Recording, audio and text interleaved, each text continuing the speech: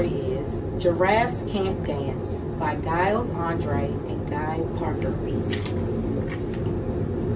Gerald was a tall giraffe whose neck was long and slim, but his knees were awfully crooked and his legs were rather thin.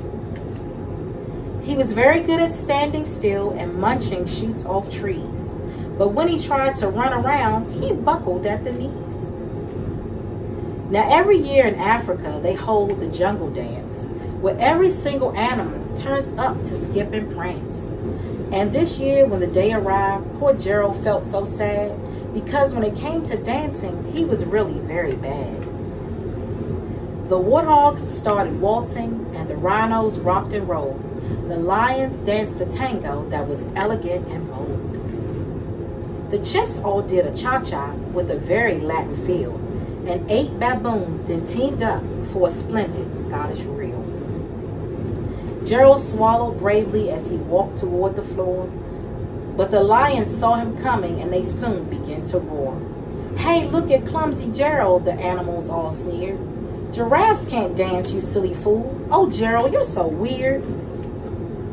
Gerald simply froze up. He was rooted to the spot. "They're right," he thought. "I'm useless. Oh, I feel like such a clot."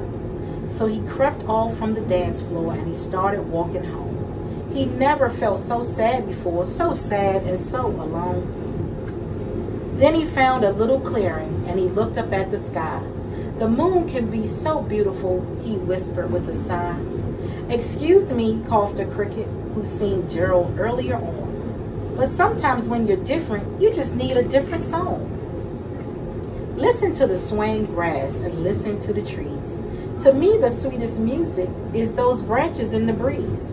So imagine that the lovely moon is playing just for you.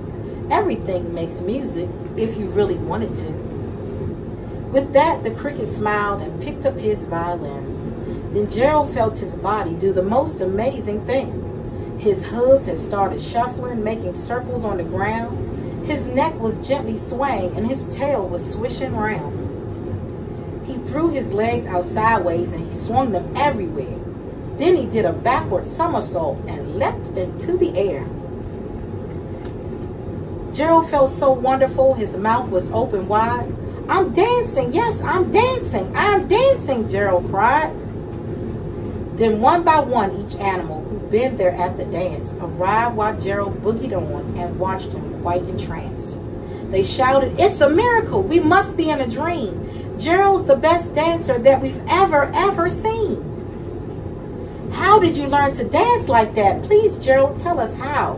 But Gerald simply twirled around and finished with a bow. Then he raised his head and looked up at the moon and stars above.